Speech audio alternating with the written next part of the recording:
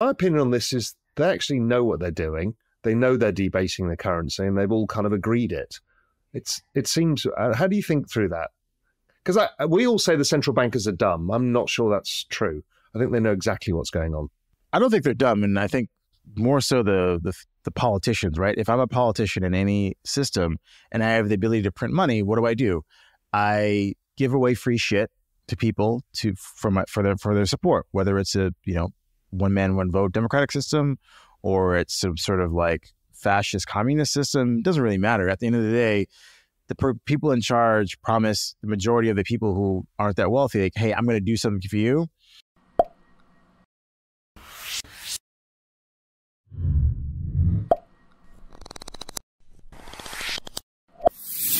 A Securities and Exchange Commission approved 11 spot Bitcoin exchange-traded funds about 3 months ago.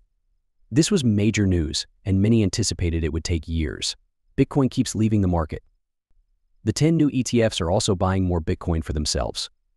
On April 3, 2019, BlackRock bought 31,961 Bitcoin valued $16.9 billion.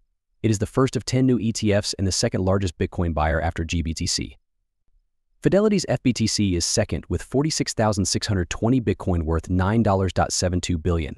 ARK Investments RKB places third with 43,372 Bitcoin, while Bitwise's BB has 32,15.38 Bitcoin.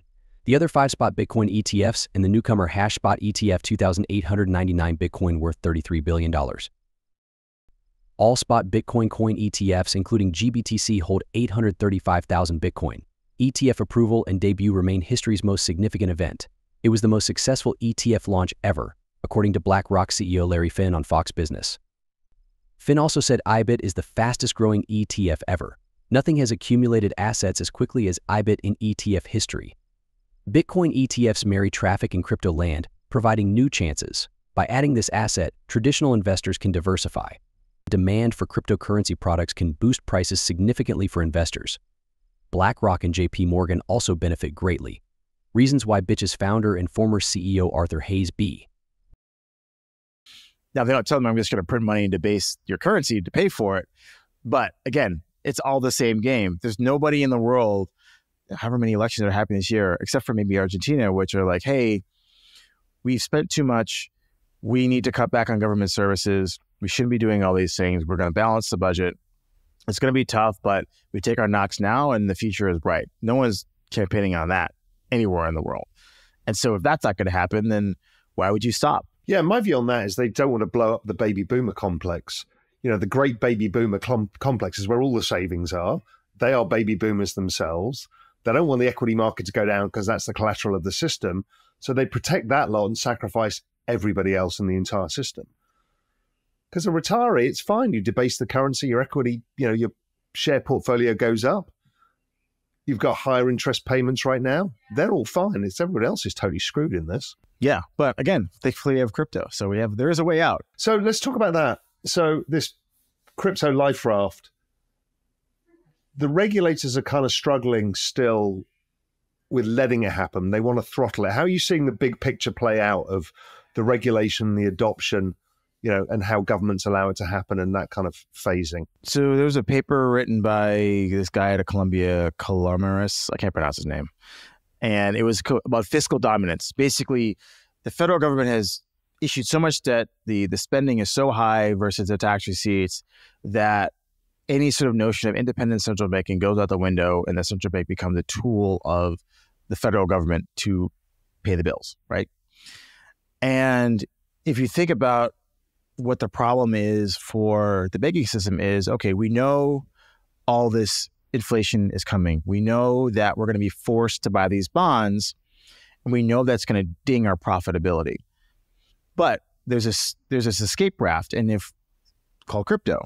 And if people really latch onto this and they say, hey, why do I have these dollars, euros, yen, yuan, whatever?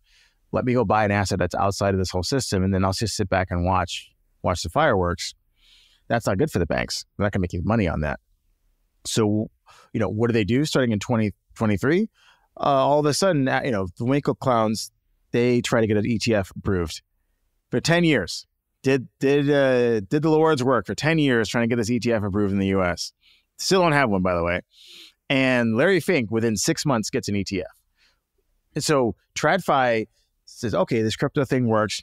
There's obviously this zeitgeist of too much federal spending. I mean, Jamie Dimon rages on about it every fucking quarterly report. Oh yeah, the U.S. is spending too money. U.S. is spending too much money. Well, instead of them getting fucked by them being forced to buy bonds that are negative real yielding, well, let's have a product that we can throw our clients into and make fees that's still within the system. And that's why I think these ETFs are now being embraced, which is, hey, here's this crypto derivative. You don't actually get to use Bitcoin because you can't withdraw it. You can't even redeem it. You want to redeem, you get dollars back in these ETFs, not Bitcoin. And so it's just a way to put all these people who want to get into this crypto life raft, but don't want to put in the real work and deal with private keys and, OPSEC and all the things. I mean, it's annoying, but again, freedom isn't free. And here's this ETF. You can subscribe to it through your retirement account, your pension fund. You can buy it on a stock exchange. You've got all these, respectable looking folks selling this to you now, saying this is a way to diversify against inflation. And the banking system reaps fees. And we've seen how successful it's become. So I think there's going to be a Bitcoin ETF, an Ethereum ETF, a Solana ETF. Regardless of what any politician says, the banks know this is their way to stave off the effects of being forced to buy these bonds that are bad deals for them. According to people familiar with the situation, the SEC is still set on its goal of regulating Ethereum by calling it a security. The agency is also reportedly looking into the Ethereum Foundation and issuing subpoenas to companies that have done business with the foundation to force them to hand over confidential documents that the agency thinks could be used against them. Despite this, Larry Fink of BlackRock believes that an Ethereum-based spot ETF can still be approved even if the cryptocurrency market crashes. 8 potential issuers, including BlackRock, have sent applications to the SEC to bring a spot Ether ETF to the market. The SEC is expected to make a final decision next month, but industry experts are less optimistic that the application will be approved because Gary Gendler clearly supports the left-leaning political view. Some experts believe that no progress will be made until after the November elections. If there is a government change, Wall Street will be up against the SEC. Who do you think will win the fight between Larry Fink Inc., Gary Gendler, and Elizabeth Warren? You can tell us what you think in the comments as we show you more clips from Pal and Arthur's talk. And also, the government quite likes it because the money's actually not leaving the system. It's like you and I, opening, having our ledger and taking our money outside of the system, which is, why, when I saw the European mess back in 2012, that's what got me into Bitcoin, because I just wanted to be outside the system. But these people aren't. So they're just kind of renting the performance of it without leaving the system. And that's a nice way for the government to say, well, guys, you play in this, but it's going to stop them opening the Coinbase account, at least starting the journey. And it's better to do it this way than to ban something. Because when you ban something, then people are like, oh, well, why are you banning it? Maybe I want to have some of it. Look at the illegal narcotics trade around the world. You tell people they can't have something, they say, no, I'm going to have it. So why not just say, oh yeah, you want crypto? Oh, here's a BlackRock Fidelity, blah, blah, blah, ETF. It's safe. It's custodied and your bank that you know and trust, blah, blah, blah. Come on in. So I think that is, for some people, their crypto thing. They want to take their fiat, trade crypto, and earn more fiat, which again is fine. It's a choice that people get to make. But if you want to take your fiat and save it in something that's outside of the system, then you have to go and buy physical Bitcoin and deal with what the issues that come with owning physical Bitcoin. And for me, I know the government's probably thinking, great, we've got everybody contained. I actually think a bit reverse. It's a Trojan horse.